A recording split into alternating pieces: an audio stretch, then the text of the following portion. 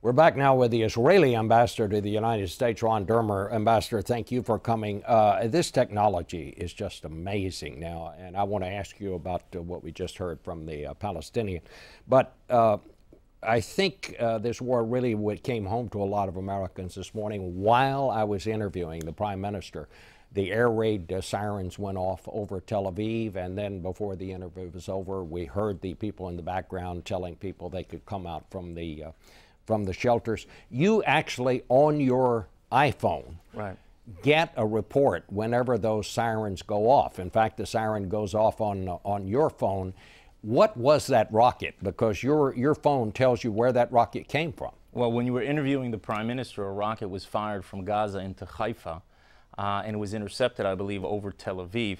And it's not just the Israel's ambassador can get it on their phone. Anyone can get it on their phone. They can download an app called Red Alert Israel.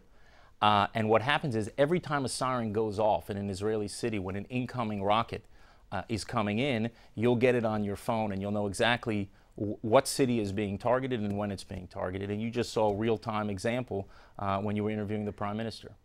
One of your people brought in with you this morning some videotape, again, that came off the phone, and this was when the Israelis were going to attack a target in Gaza. I want to play this, and then we'll talk about it. יש פה אנשים, איפה אנשים? תראה, יש פה הסתובבות של די הרבה, ייתכן ילדים מסתובבים באזור של המבנה שאנחנו כרגע מסומן. ככל הנראה אנחנו לא נתוף את המטרה, נגמר נתייחס למטרה הבאה ונצדיק.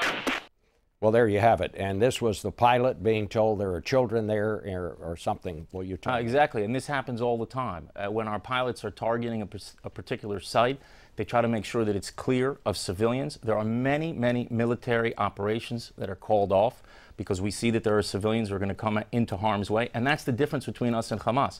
Hamas is deliberately targeting our civilians.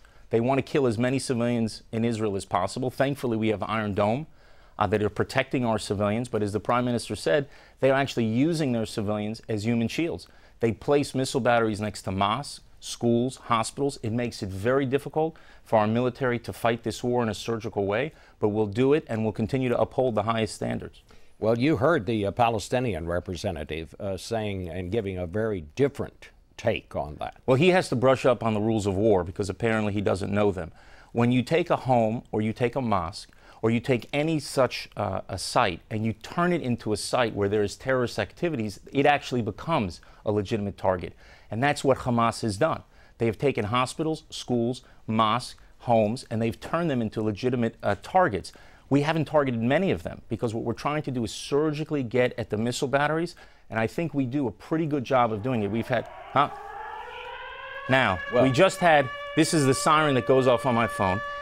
A rocket now is heading, as we speak, to Gedera. That's actually the city, the village that my mother was born in. Right now, it is heading towards Gedera as we speak.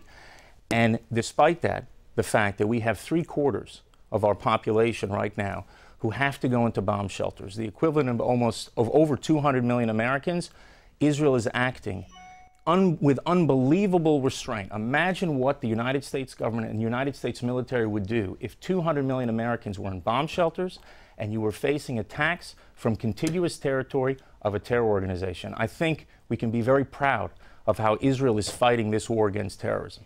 How long does this go on, Ambassador? Where does this end? Well, it ends when we are able to achieve our military objective, which is to restore a sustained period of quiet for the people of Israel. The people of Israel deserve that, just as any nation deserves it. And hopefully we can fight against the terrorists, and ultimately we'll have to go into some sort of political process to advance a sustainable peace. But have to understand one thing, Bob.